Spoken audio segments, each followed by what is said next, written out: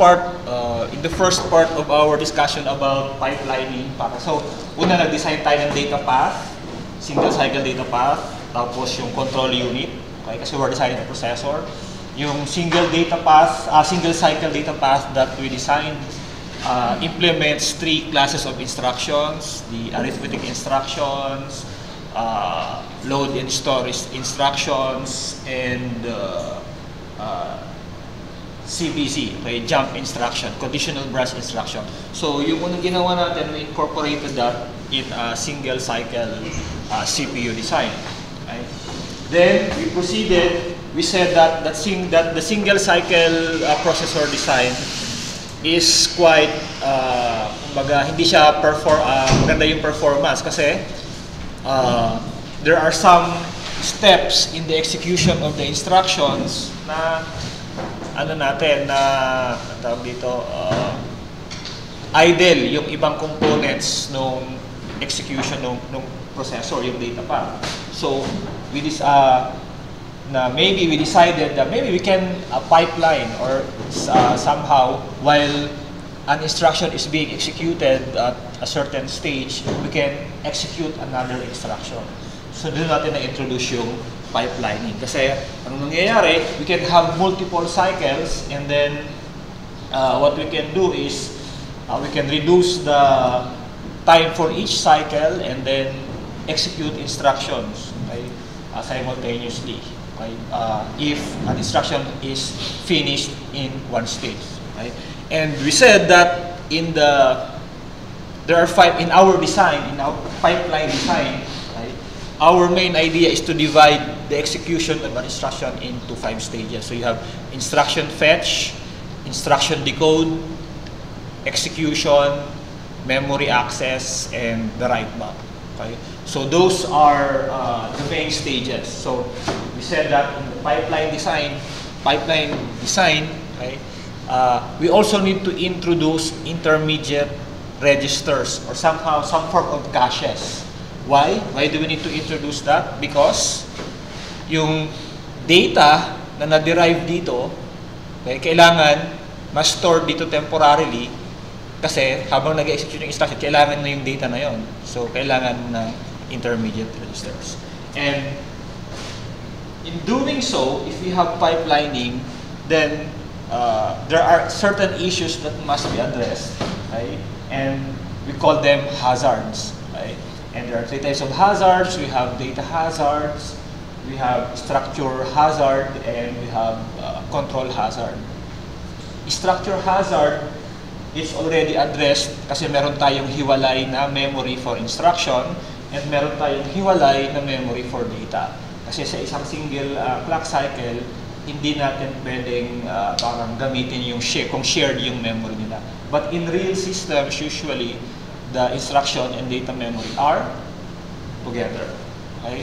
And then, we were talking about data hazards. Okay? So the main issue is basically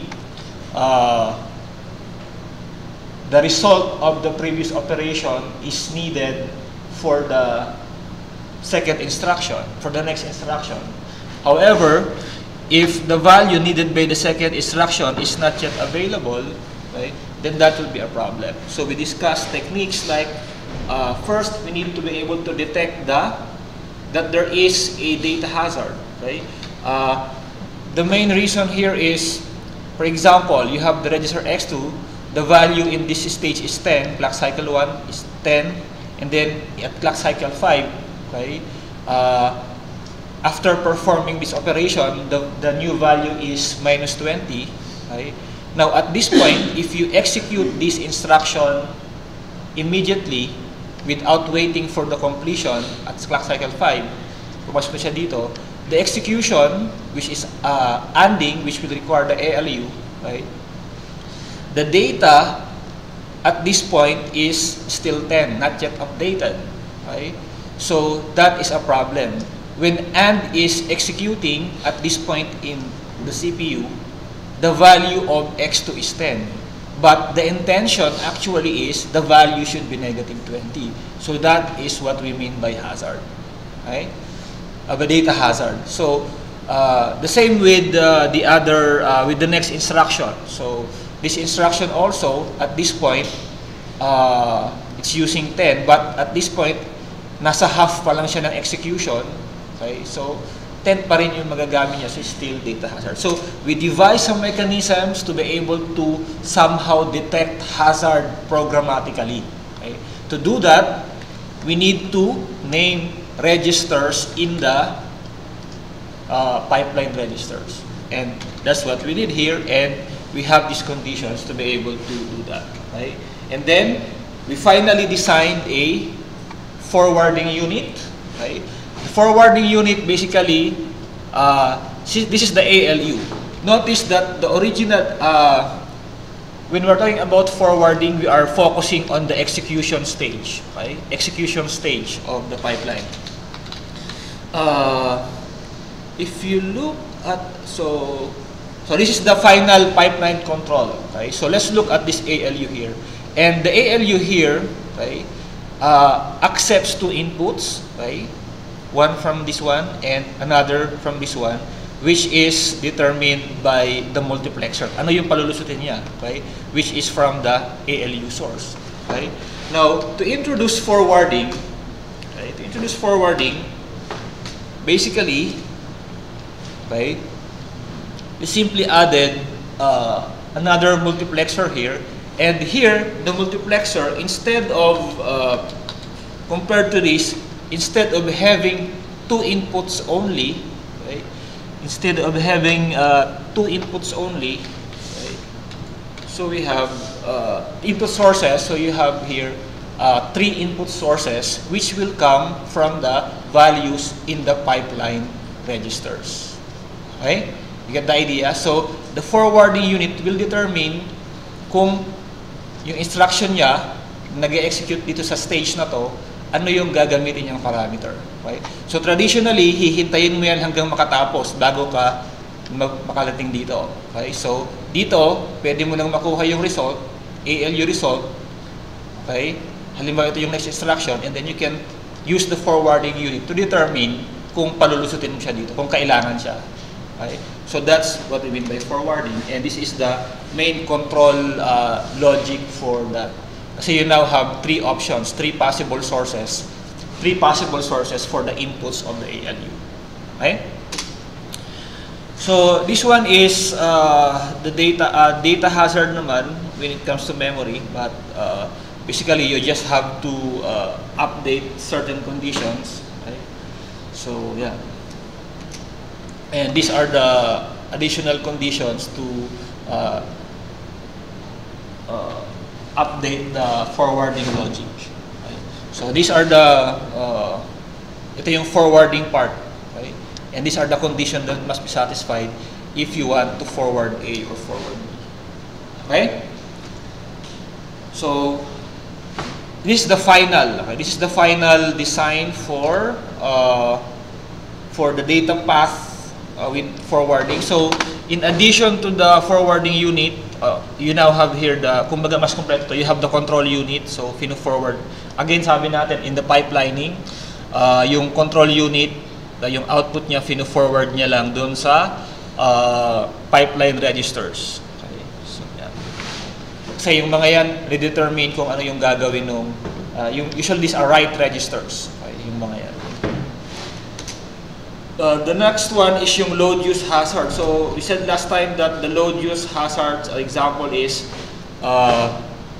if you're fetching data from memory, okay, and the next instruction will use that data from memory, okay, hindi mo talaga magagamit agad yon. Okay, so the solution is actually stalling.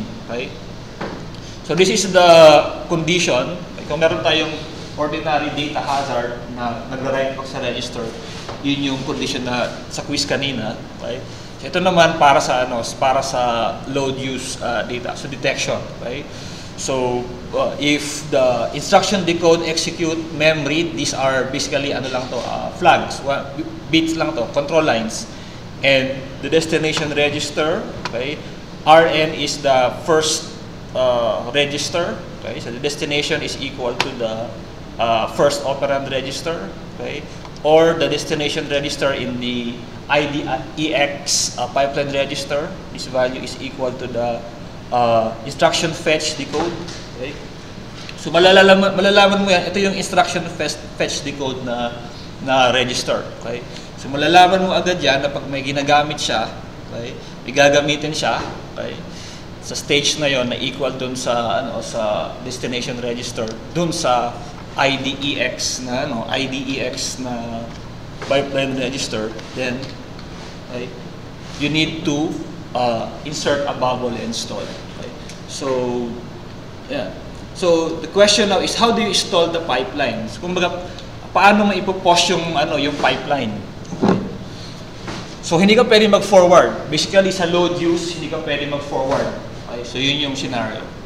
Now, you need to insert bubbles here. Okay? So how do you install? How do you install the pipeline? What's the technique? Paano ipo-post yung execution? Okay? So to do that, okay, you force the control values in the ID/EX register to 0. So asan ba yung IDEX register natin? Nandito. Okay? So kung gusto mo mag-stall, okay, isi-zero mo lang yung mga values na nandito sa control register na nandito. Okay?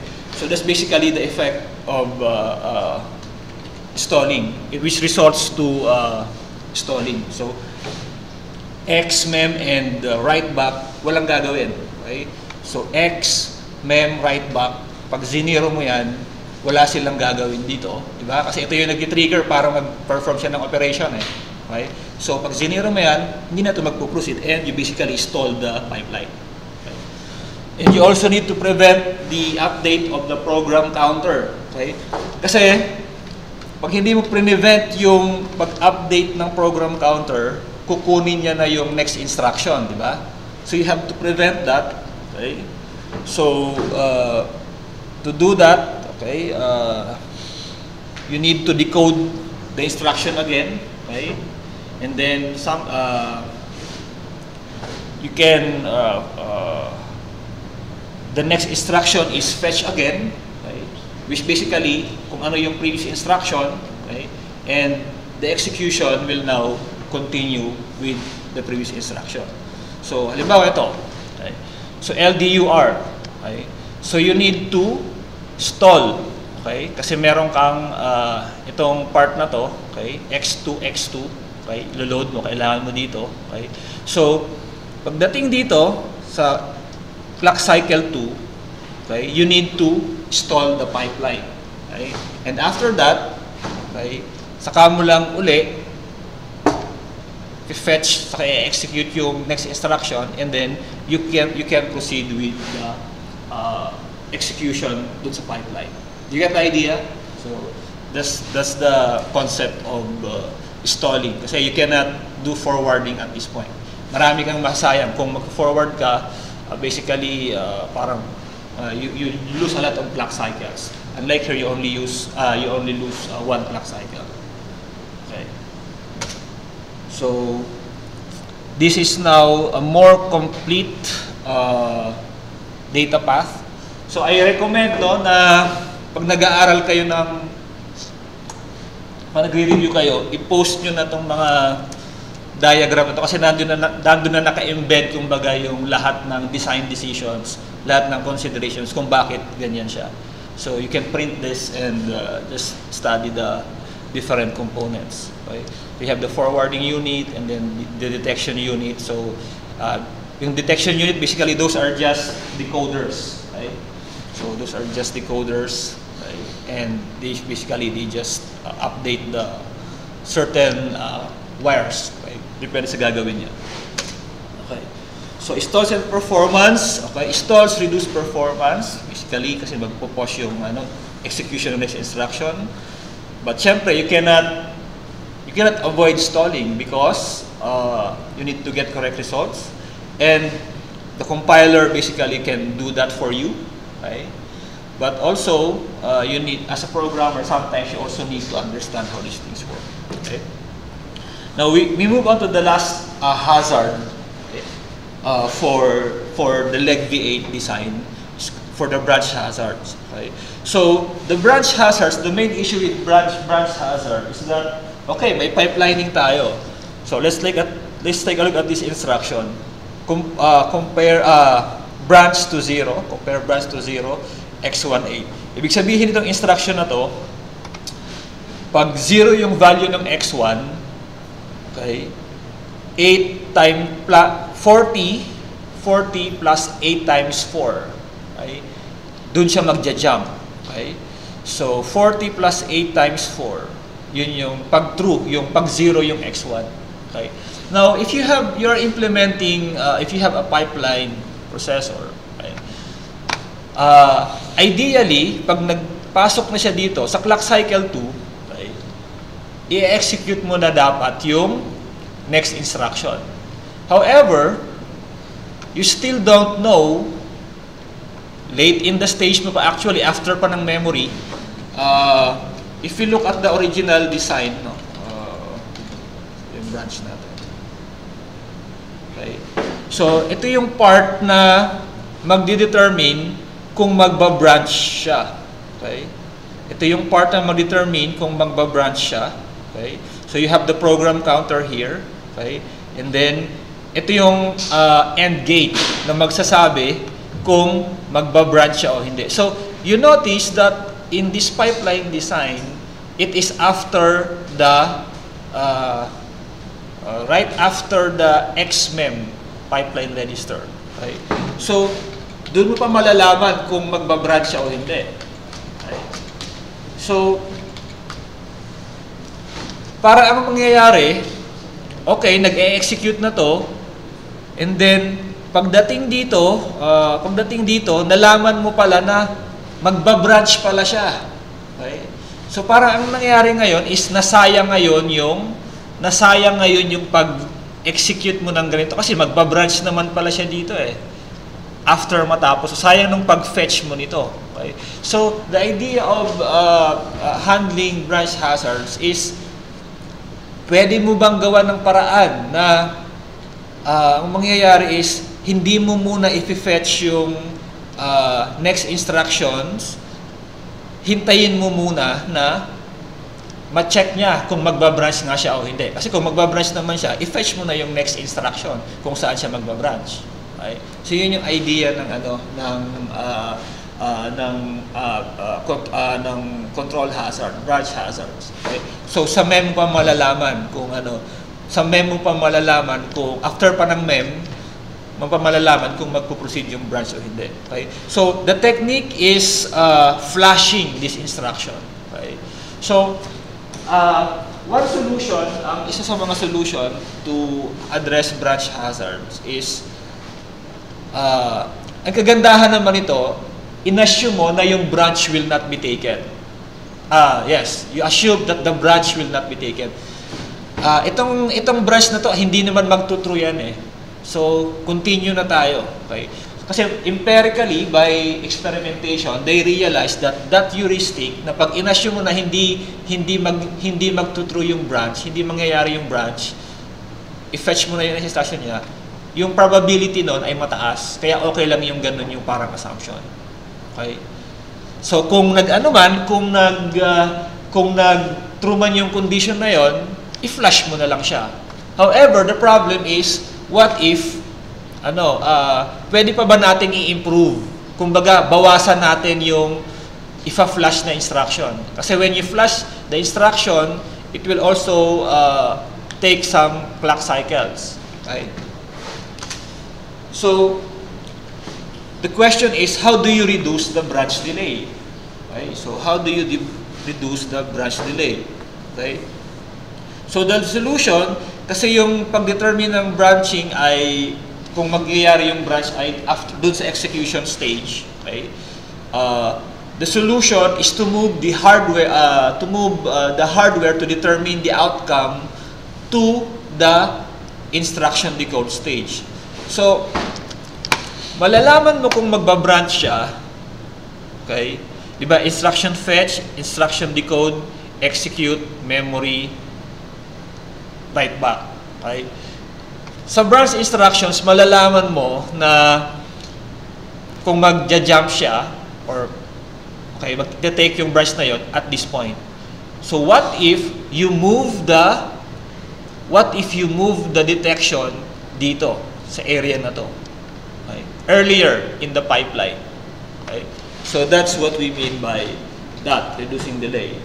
So basically you need to introduce additional hardware, basically the other. Actually, i-move mo lang yung other. Okay? So, wala dito. So, i-move mo lang yung other forward. Makikita naman natin yan. Okay? And then, okay? And then that's it. Okay?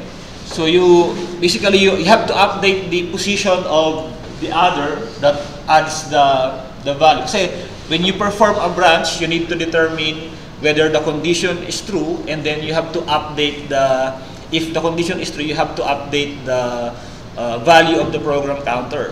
Okay, so that's how it's done. So you have this example code, okay, to subtract x10, subtract x4 minus x8 equals x10, and then branch if 0. Okay, so ito ngayon yung kanyang example sa clock cycle tree. Okay,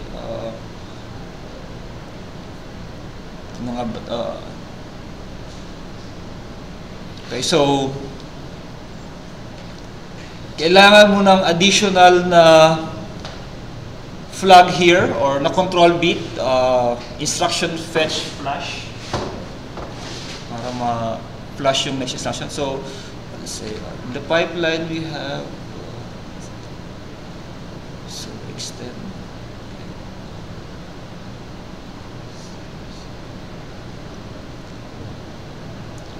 Okay, so at clock cycle 3, nandito yung yung execution ng instruction na sub.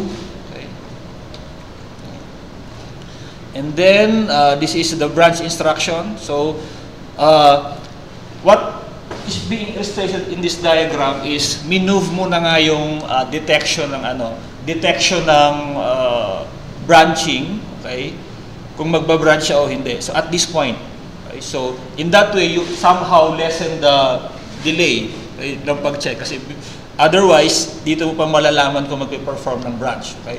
So to do that, you need to have additional control bits like the instruction fetch flash, okay, to flash the next instruction in the IFID pipeline register. Okay? So at clock 4, okay, so if the branch will not be taken, okay, so you only have one bubble here. Okay? So,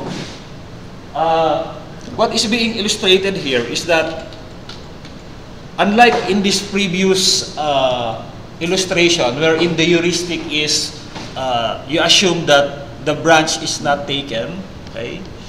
You have 3 clock cycles being flashed, okay? Instructions being flashed. Okay? But here, you only have one bubble, okay? Because what you did is to simply forward earlier, okay, the unit that determines whether the branch will be taken or not. Okay, that idea. So yun yung simple explanation yan. But let's skip the details of the basahin nyo lang yung libro. Okay? But that's the general idea of how the meaning of this diagram. Okay? Okay. So we were able to reduce the delay, okay, by branching by reducing the number of bubbles or NOPs. Okay.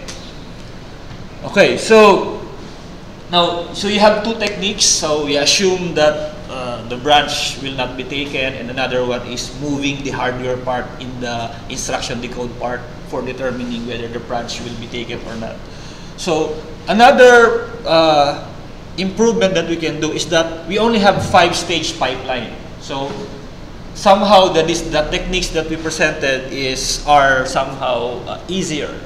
Okay? But if we have, let's say, a complex processor and you have more pipeline stages, eventually, dadami din yan. Okay? So, 5 lang yung ating stages. What if madami na yan?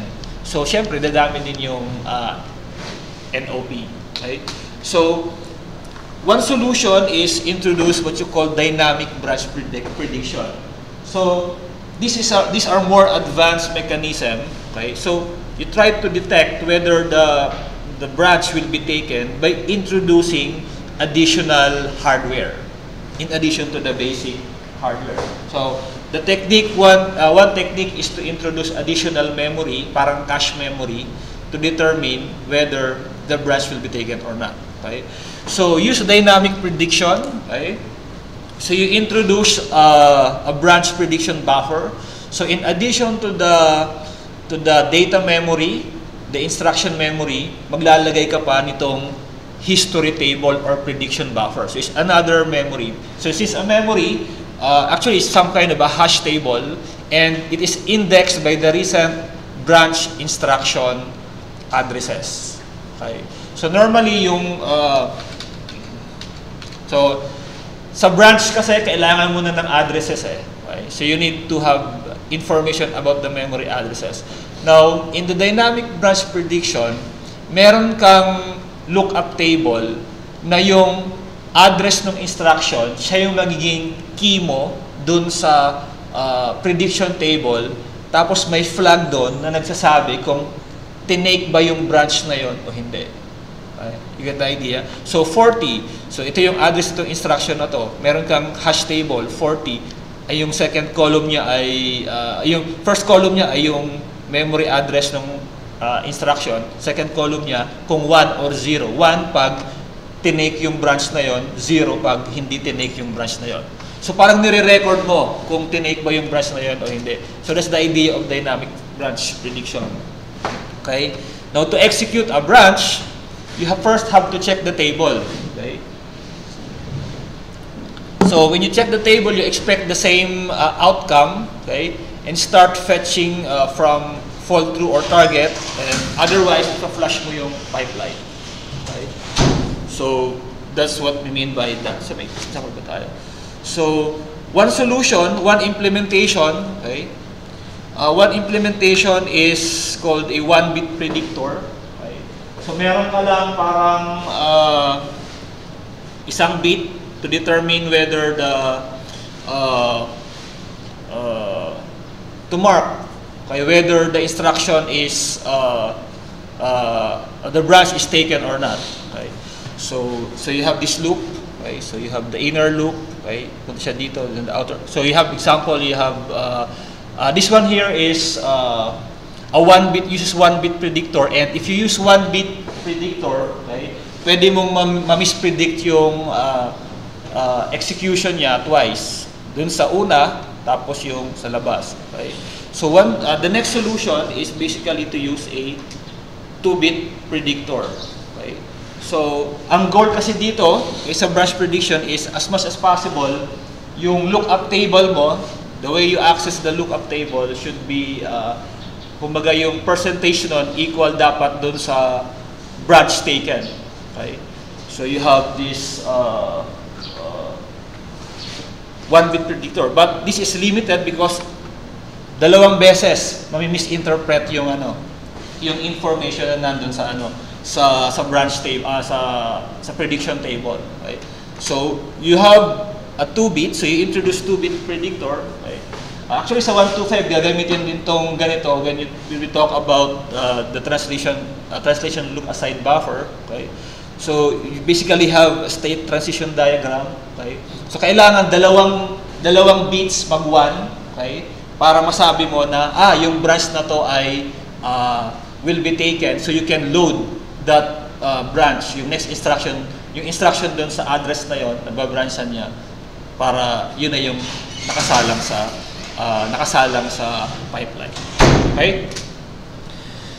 So, the next one is calculating the branch target. Okay. So, the first step basically is just determining kung magbabranch ba siya o hindi. So, the idea is like this. Pag mapipredict mo na magbabranch siya, ang isa lang muna dun sa pipeline, yung pagja-jump pa niya. Wag na yung next instruction sa kanya. Wag na yung succeeding instruction, the sequential instruction. Okay? So, there are two approaches, 1-bit predictor and the 2-bit predictor. Okay? Now, the next one is calculating the branch target. Okay? So, nalaman mo na ngayon na, okay, magbabranch tayo. Kailangan na natin i-load yung instruction dun sa memory na pagbabranchan niya. Okay? So, yung step na yun, yung pag-calculate nun, will also be important. Okay? So, even with predictor, we still need to calculate the target address, and that actually incurs a 1-cycle penalty for a taken branch. Okay? Kasi, siyempre, dun sa sa design natin, okay, kailangan mo pa rin i-calculate yung next instruction, okay? Yung address, okay, kung saan niya kukunin dun sa instruction memory, okay? So that will eat up 1 cycle, okay? So what you can do is you have a branch target buffer, okay? So kung gusto mong to speed up yung okay, nalaman mo na magja-jump yan. Ito yung kailangan i-compute yung pagja-jumpan niya. Yung pag-compute na yon, that will take 1 cycle kasi dadaan ka dun sa sa ALU eh. Okay?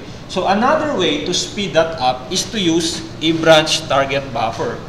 Okay? So ibig sabihin nun, parang ika-cache mo na another component, hardware component na dun mo na ilalagay o nag-branch to before. Okay?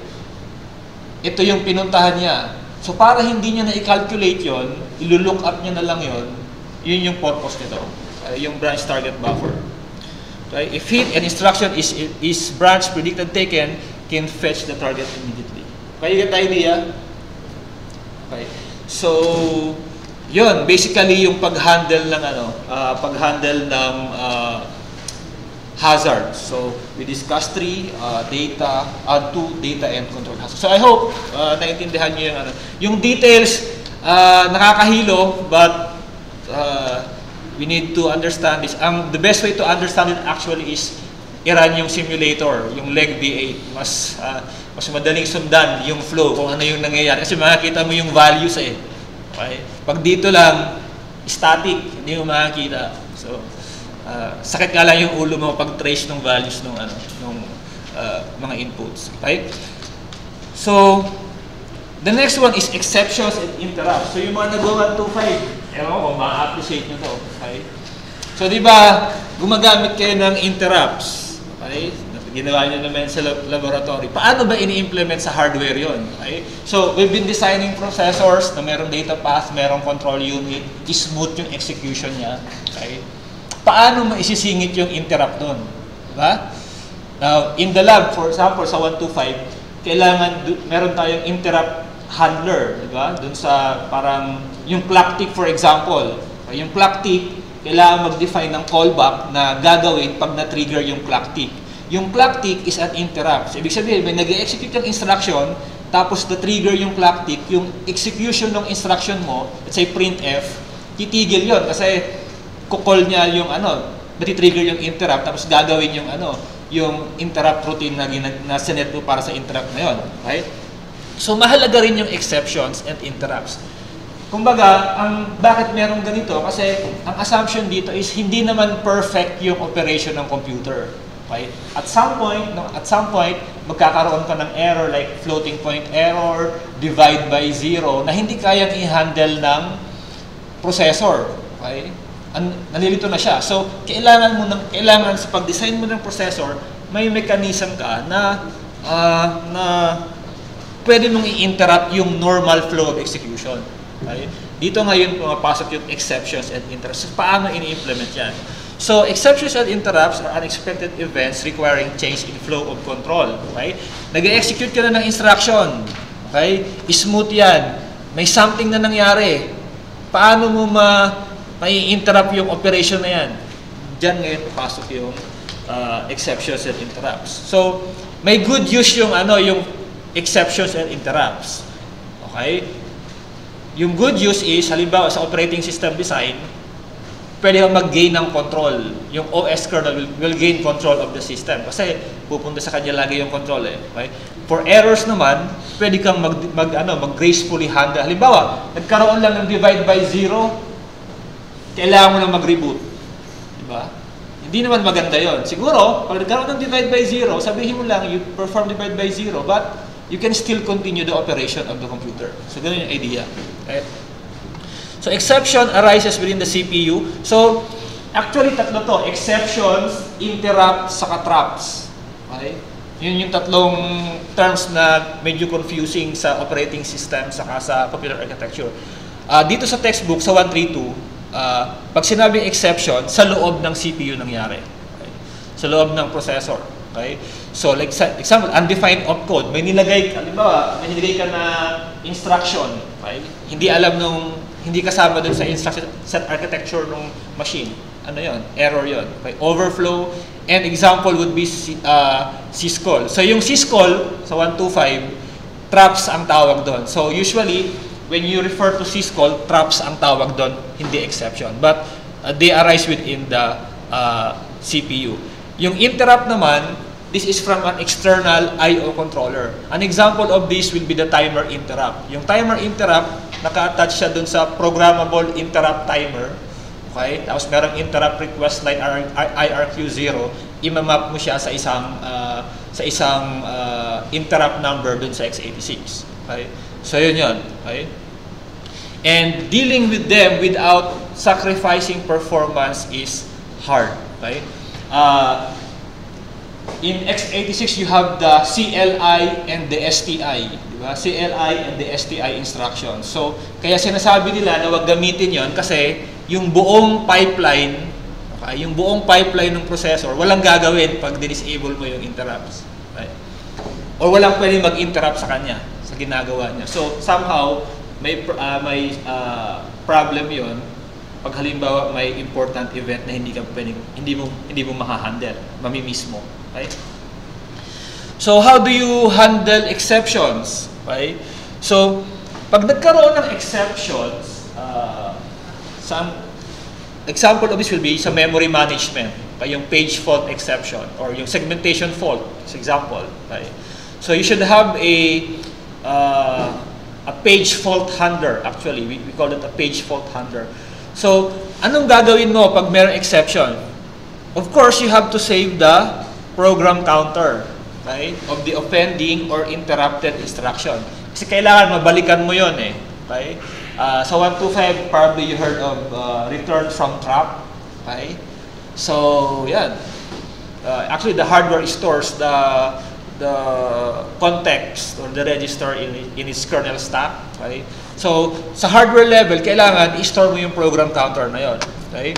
And you also, so sa leg V8, yung program counter na trigger na interrupt will be stored in the exception link register or ELR. Tapos, yung ispang register na kailangan is yung tinatawag na ESR, exception syndrome register, which is actually just a flag, parang flags register. Okay, na nagsasabi, since this is 32 bits, okay, na nagsasabi kung ano yung error na nangyari. Okay? So, kung 32 bits or 64 bits, that will be, you have a lot of possible combinations. So, a lot of possible interrupt lines. So, halimbawa, yung sa x86, 256, di ba? 256 yung interrupt lines na interrupt vector niya. So, yun yung limitation niya. Right? So, we'll assume 1 bit, 0 for undefined opcode, and 1 for overflow. So, yun yung example niya. Gagamitin later. Right? So, when you handle exception, pwede kang gumamit ng register. Or, ito yung familiar kayo, yung vectored interrupts.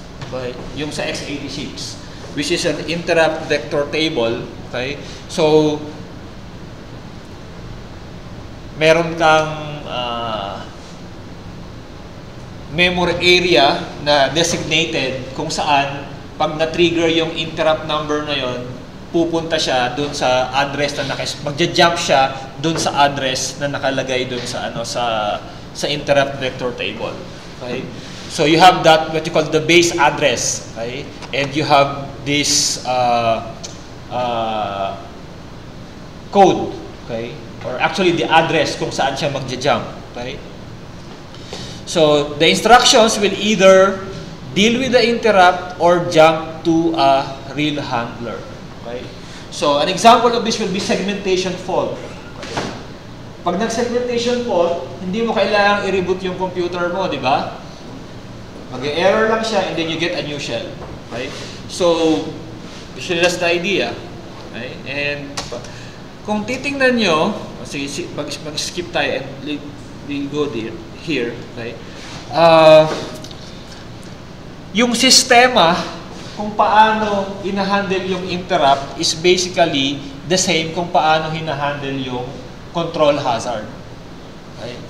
So, basically, kailangan mo rin mag-flash ng instructions. Okay? Okay, so kaya kanina meron dun sa control hazard na instruction fetch flash. Ito, meron ding pag-flash sa later stages. IF, ID, saka EX stages. Kailangan mong i-flash yung instruction nila para linisin. Kasi nagkaroon ng error eh. Kung nagkaroon ng error, invalid na yung ibang mga values na nandun. So you have to flash them. And then, jump to the handler. And then, since na-save mo yung program counter kung saan na-trigger yung interrupt or exception, pwede mo siyang balikan later. Okay? So, we'll stop here and continue next meeting. Hindi ko ma-explain in detail lahat ng mga mechanisms ng wiring dito. So I recommend that you please read the textbook, okay, and run the simulator para ma-visualize nyo kung ano yung nangyayari dun sa